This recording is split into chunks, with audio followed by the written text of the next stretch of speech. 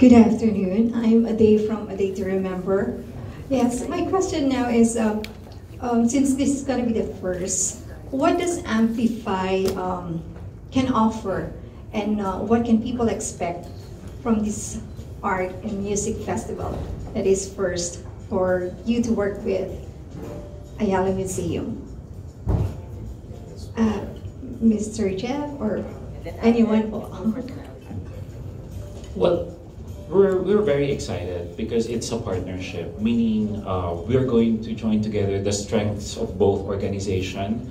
We are proud to be managing a lot of excellent musical artists, and these artists, we're so proud of them. They are world-class, all of them, and we're happy that they're going to perform here at this very historical venue, side by side with everything that Ayala Museum has to offer. So that it's really going to be like an arts and music festival, a really good combination. So that's something to look forward to, because it's going to be definitely a different kind of experience. You have music, you have art, you have visual arts, and everything will be all in just one day. You can experience everything in one day. I'd just like to add, I think the reason why something like this is considered and pushed, because art and culture and art history is very important, but we have to talk to a very highly stimulated audience. So we really need to do our best to be in the forefront, to get their attention, to be able to push our advocacy of looking at art and history and our culture with new eyes. So when you combine these things, chances are something new will be brought to fore, so that people, as Jeffrey was saying, can look back, see our history again with fresh eyes, and you'd be surprised what you will learn. So even as a museum, we are always challenged to strategize so that we're not, before they used to think it's a place where old things are kept. Yes. It's not. The old things tell you something about us. So it's our job to try and always make it relevant. So these kinds of exercises, I think, are very exciting, because we hope that it will bring in a new generation. There are people who have been following us for years, and we love them, but we need to keep on getting new people in. So this combination, I think, is going to be a powerhouse combination. So we're very excited. Thank you. Thank you so much, and congratulations in advance. In advance. Yes. Thank you very much for that question. Would anyone else like to ask? Or they're interested in learning more about the partnership? Yes. Hello po, my name is Ken from Kapamilya Kingdom, Circle of Stars. Congratulations po sa partnership. My first question po is for Cornerstone. Bakit po yung Ayala Museum po yung napili yung partner?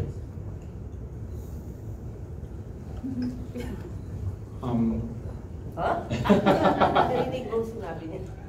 Ganun pa daw pang iba, sabi ni Paul. Ako naniniwala kasi ako sa pagkakataon. Naniniwala ako sa destiny. Naniniwala ako na lahat ng bagay ay nagtutugma sa tamang panahon. At ito ay isang example na kung saan nagtugma lahat. Nagtugma yung panahon, nagtugma yung pangangailangan, nagtugma yung resources. Nagse-celebrate sila ng 50th year anniversary, at nandito naman kami. We are always supporting foundations that we believe in, and we just, it was destiny.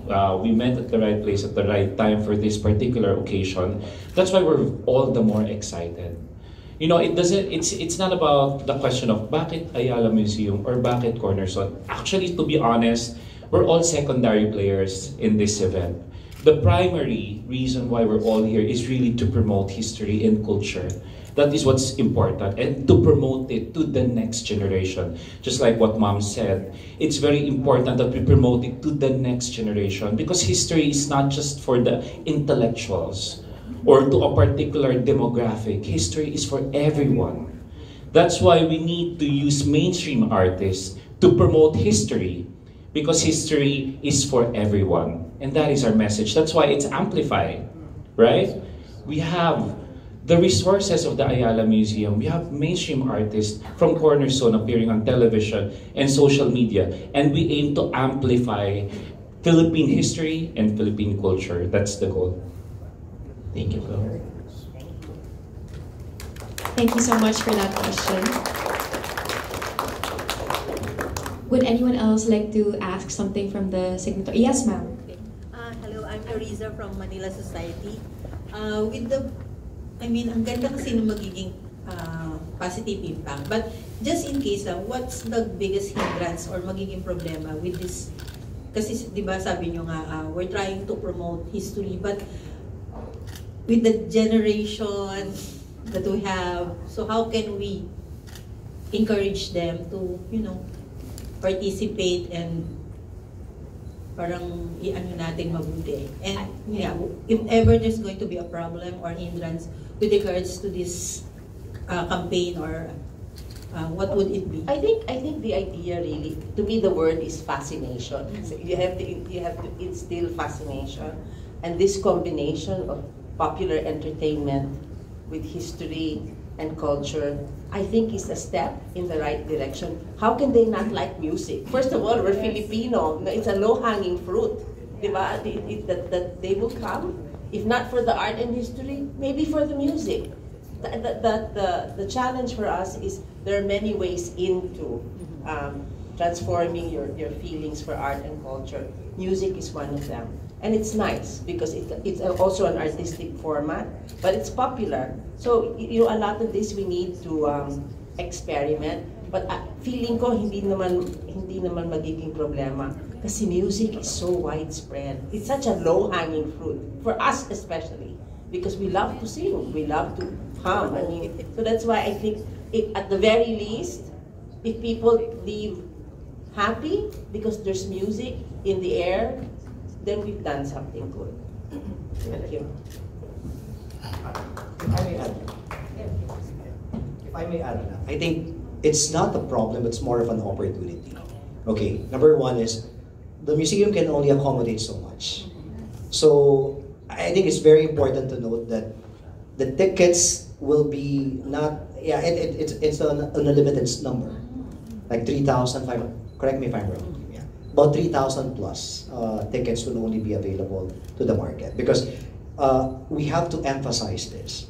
The museum is not doing this for anything. It's a not-for-profit event. It's a non-profit because you have to understand that the museum operates under the auspices of Ayala Foundation, and we are a non-profit organization. The reason why we're doing this is because we want to continue the different initiatives created for the audience. So the opportunity there is, the problem maybe because mag-uunahan, but the opportunity there, but we're looking forward dun sa opportunity na people will be more interested because they saw it. I mean, you have mainstream media, but the digital space is what we're banking on. And Cornerstone, I mean, the artists that will be joining us, massive digital presence. That alone will provide the opportunity for the people who doesn't even know that Ayala Museum is doing this. It's because of this event, nakita nila sa Facebook, YouTube, IG, Reels, TikTok, X. Lahat na sabihin nyo na nandun na. So sabi, parang it provides, yun ang maganda eh. It's because of them, we can talk now to the audience, to a wider audience. And it's the start. So yes, it can be seen as a problem for now, but look at what it will give us. It's a good problem. So it's more of an opportunity because at the daily rate, we're averaging 1,500 walk-ins. Who knows? Because of what we're doing with Cornerstone, we can even hit our max of 3,500 daily. And that will allow us to create more events like this so that people will be more interested, not just to support Ayala Museum, but arts and culture in general.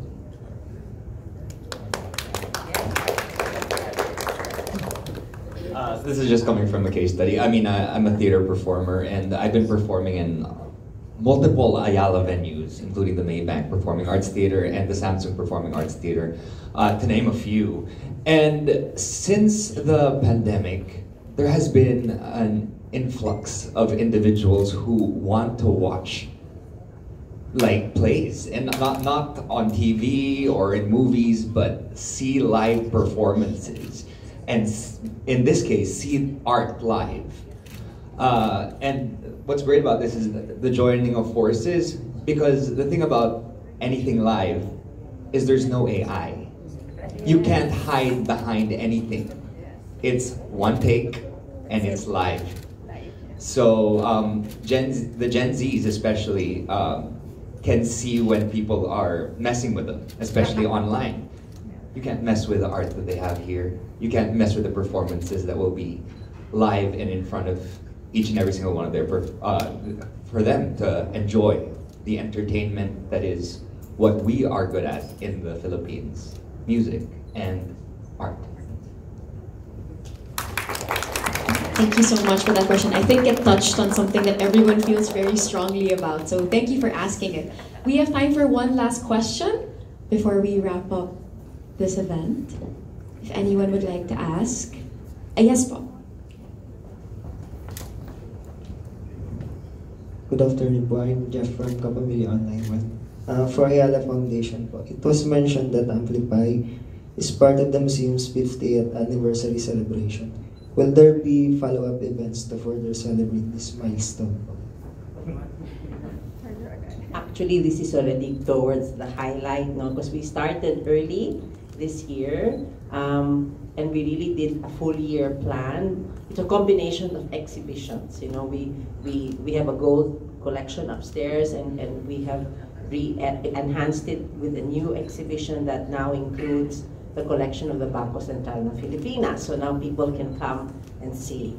And then just a few weeks, last week, we launched the Sobel exhibition, which is it's an Asian premiere of an exhibition on Fernando Sobel from the Museo Prado in Spain. So that's very major, because that also speaks of the quality of Filipino talent, that they're celebrated abroad, as in the case of Mr. Sobel. And then we have musical programs like this. So it's unti-unti yan, gets more and more and more, and as we hit Christmas, then it'll become even more festive.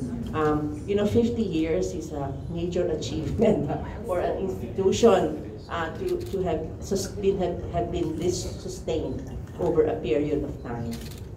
Running a museum is not for the weak-hearted, so you need commitment, both on the part of the people who work in it and the people who are backing it up. So it's a major celebration for us, and we're getting full support from our mother company to celebrate. And what's nicer even is many people who've come to visit us this year, whether through our performances, our concerts, our workshops. So many of them are third generation already, which is nice, because then you have a cohort of people who are connected to this museum.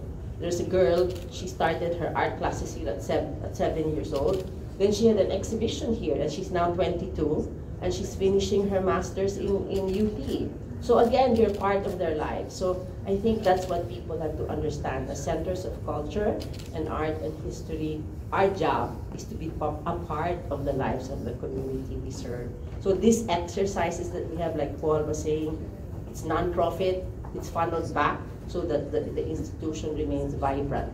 And we cannot do that without partners like Cornerstone. We cannot do it alone, actually. Thank you. Thank you for all those amazing questions. Now, before we wrap up this event, we have one more treat for everyone here this afternoon.